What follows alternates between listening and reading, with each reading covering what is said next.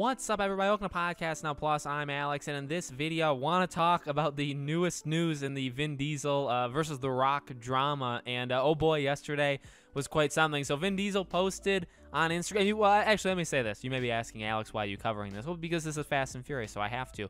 Vin Diesel posted this on Instagram. My little brother, Dwayne, the time has come. The world awaits the finale of Fast 10. As you know, my children refer to you as Uncle Dwayne in my house. There's not a holiday that goes by that they and you don't send well wishes. But the time has come. Legacy awaits. I told you years ago that I was going to fulfill my promise to Pablo. I swore that we would reach and manifest the best Fast in the finale, that is 10.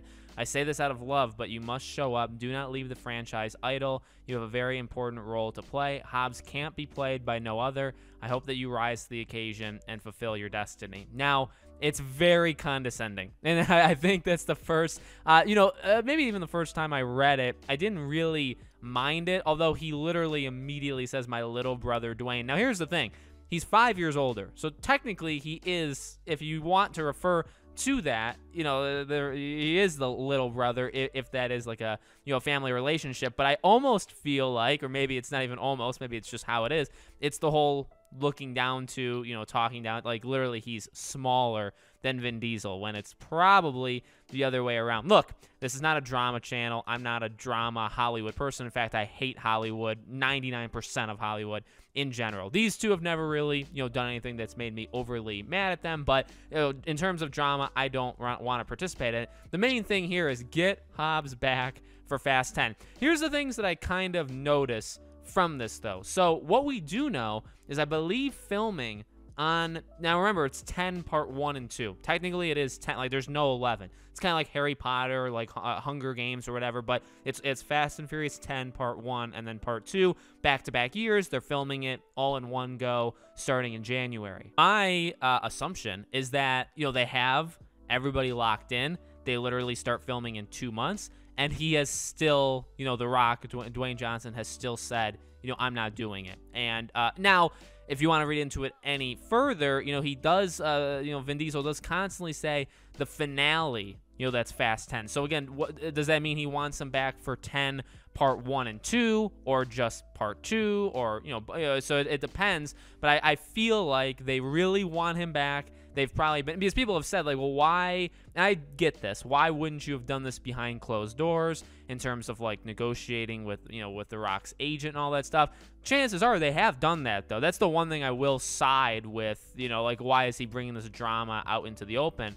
I would side on the side where it's like, well, they've probably already done everything they could have done behind closed doors. So now it's like, well, let's try to get the, and granted, this could backfire spectacularly where The Rock just wants, nothing to do with it, is now this could backfire where it's like, well, you just brought all this stuff out. You're talking down to me. You're saying, like, I have to do this now. And it's, as much as I do want him back in 10, like, more than anything, it is a situation, I've even talked about it, like, with my own videos on the channel. You may even want to do something in life, and then as soon as somebody tells you you have to do it, there's immediately just a function in your brain where there's kind of a little bit of a, you know what I mean? Like a little bit of rebellion there where you don't want it. Even if it's something you want to do and you're told to do it, you're like, well, maybe I won't because you told me I have to do it now, whereas I was just going to do it.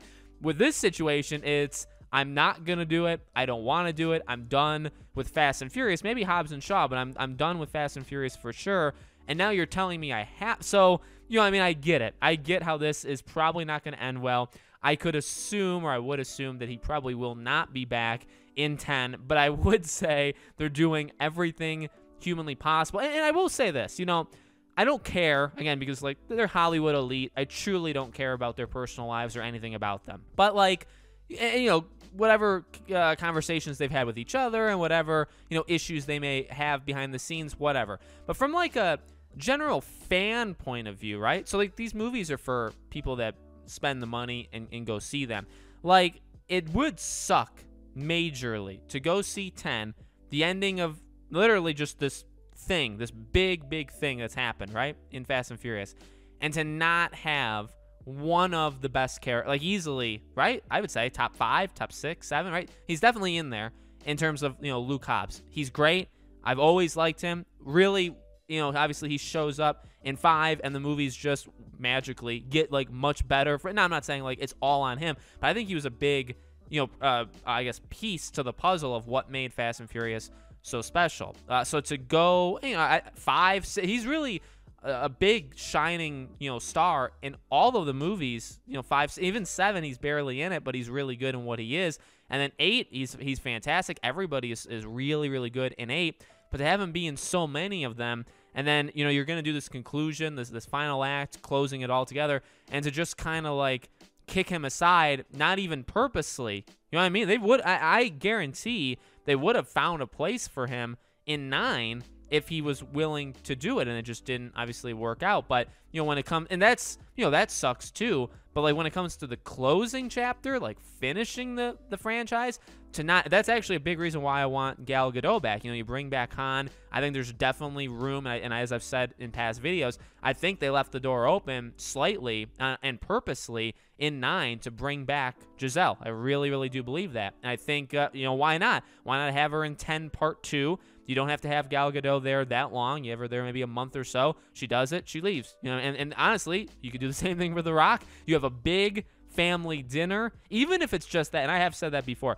Even if you just want to have a family dinner, which is going to happen. We all know that, right? At the end of 10 Part 2, okay? You have Giselle there. You have The Rock there. And you have Brian played by his brother with like the CG.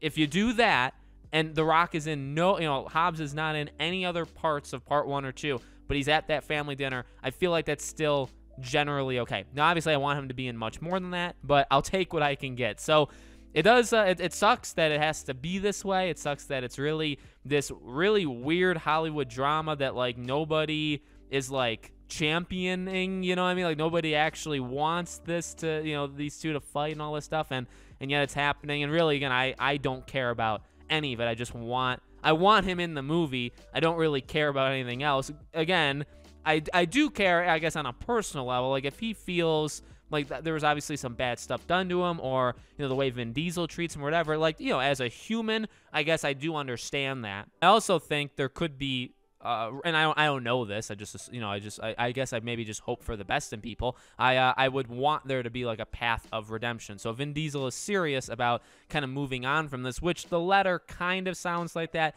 But again, it sounds like he really wants to move on, and he also does want to let people know, like, The Rock says, Merry Christmas to his kids, and his kids say Merry Christmas back. Like, I do assume that stuff happens. I don't think he's lying about that. But so I think it's partly like, hey, let's remind people, or let's remind ourselves what we mean to each other. But I'm still going to put you in your place. And it's like, well, I don't know. I laugh because it seems like just a Vin Diesel thing. And I mean, it's just the way that it is. So let me know what you guys think in the comments below. Make sure, as always, you guys are subscribed to the channel. Hit the bell icon so you guys know when all these videos go up. I do a brand new video on the channel every single day, and so I hope to see you guys for tomorrow's video.